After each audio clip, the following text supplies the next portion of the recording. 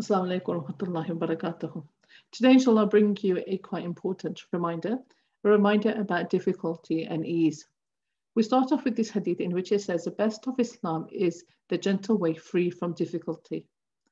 In another hadith, the Prophet ﷺ said, whoever doesn't show mercy will not be shown mercy. And in the following ayah, Allah subhanahu wa ta'ala himself says, Allah did not make any difficulty for you in religion. So Allah subhanahu wa ta'ala wants the religion to be easy for us. And this is why when the Prophet ﷺ informed the Imams when they were leading the Salah to consider those who are in the Jama'ah, to consider the young and the old, those that were busy and those that were occupied with business, and not to prolong it. Making it easy by allowing us to do tayammum, dry ablution, when we don't find water whilst we're traveling. So making it something that we can easily perform. So salah is an obligatory act and we have to perform it. But if we don't find water, then Allah subhanahu wa ta'ala has made it easy for us rather than asking us to go traveling to look for water. Whilst traveling, you also have the concession of fasting or leaving your fast. You have that concession made for you. You don't need to fast while you're traveling. And the Prophet ﷺ did specify that it's not an act that carries more virtue. It's not more pious to fast while you're traveling. Quite opposite to what many may think, that it is more out of more piety if you do fast. But it was made, this was made easy for the people, and the reward was not increased or decreased for somebody who didn't want to fast while traveling. Allah wishes, again, as we're repeating, that He wanted ease for you, and is quoted in a different ayah. Again, Allah subhanahu wa ta'ala repeats that He did not want to wish any difficulty for you. Aisha, radiallahu anha, she reported a hadith in which the Prophet said, the Prophet ﷺ would choose between two matters, the easiest one, as long as it was not sinful. So if you are faced with two options and you choose the one that's easier, as long as it is not sinful. So you can always go with this easiest option. You don't need to go for the most difficult one. He was not, and he was the most strictest in avoiding the sinful matters. He himself didn't take revenge upon himself. So we know from the Quran that he was constantly insulted, he was made fun of, he was called offensive names. Well, he didn't take any revenge upon himself, but he did stand firm against those people who are fighting the Deen, Islam, and fighting the Muslims, persecuting them. And that's what he stood for, the truth. He didn't stand to take any revenge upon himself. And we know the very well-known documented incident when he went to Taif to invite people to the Deen in Islam. What happened? He was stoned by the city, and Gabriel offered to even punish them on that account, and he refused to take that or accept that punishment for them, and was forgiving and forgave them for what they did to him. We have students coming in week out to read the Quran. Many of you students that are attending the lessons are finding the reading of the Quran very difficult, and you are struggling. You're struggling with the Quran, but know that with this difficulty, Allah subhanahu wa ta'ala gives you the ease of two rewards. So He rewards you for that. So the ease that you can get from reading the Quran is that knowledge that you are rewarded twofold. You have the two rewards, one for reading and one for struggling. So, you know, mashallah, we have so many dedicated students that do come quite, you know, regularly attending classes, doing the extra practice outside of classes, making sure that they do the homework, watching the videos, really making an effort, and still struggling. And Quran is a big struggle, and you may continue the rest of your life with this struggle, but alhamdulillah, you will continue gaining the two rewards throughout. And you know, that's such a motivation that inshallah I pray that all of you continue with this. And you know, it is a virtue that you are gaining.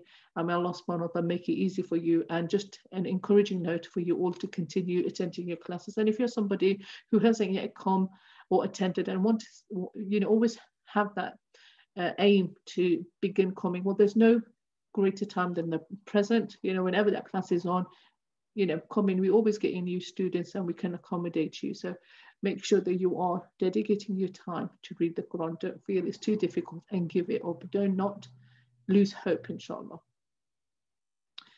As Muslims, we should make things easy for people. We should not make them difficult. We should give good tidings to those who do such, and do not discourage anybody.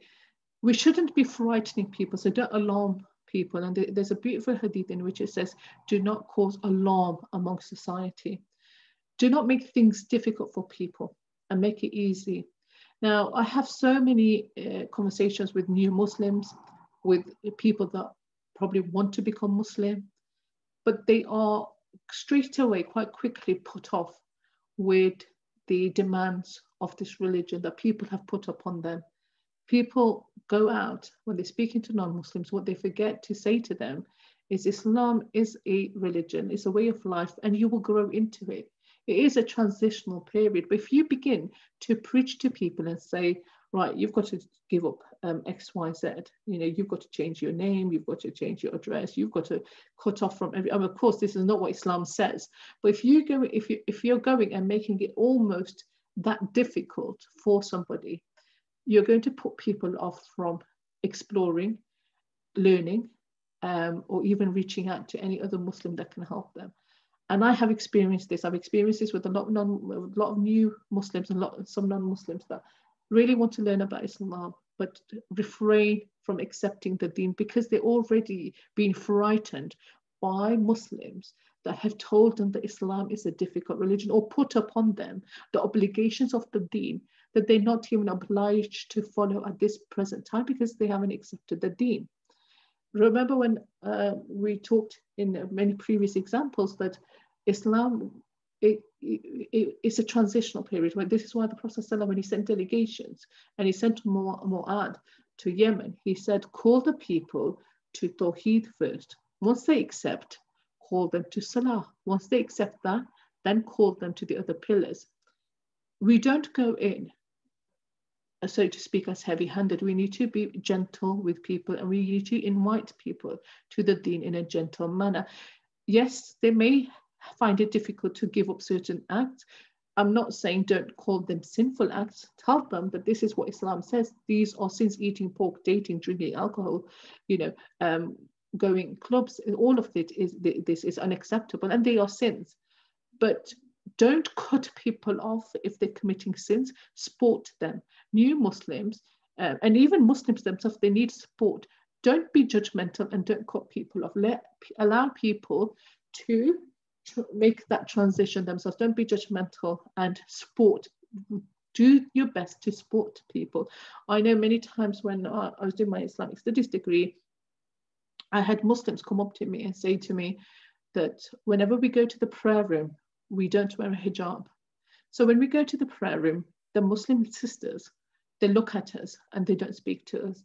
And they look at us because we enter the prayer room without wearing a hijab. We take out our hijab, we put it on, and we begin to pray. After we finish praying, we take off our hijab and we leave.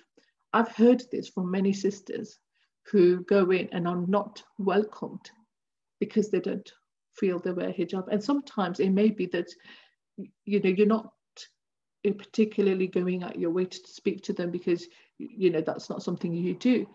I would still say, when you see somebody entering the prayer room who doesn't wear a hijab, go and make an effort to speak to them. Say, oh, Assalamu alaikum, I'm not seeing you here before. Or you just strike a conversation up with them, as long as they feel that you're not being judgmental. So be welcoming, welcome people, especially sometimes what I used to find when I was studying back at uni, a lot of Muslim sisters used to come with non-Muslim friends who used to wait outside. So I'd make an effort to go and speak to them. And they'd say to me, we're not Muslims. And I would see a lot of Muslim sisters walking past and not stopping to talk. If that was the other way around, if you had ever gone into a Christian place of worship, a church, you would see the hospitality. People would rush to greet you because they know that they're representing a religion and they want positive representation for their religion. But as Muslims, we're not really conscious about that. We do represent our religion, especially within the West.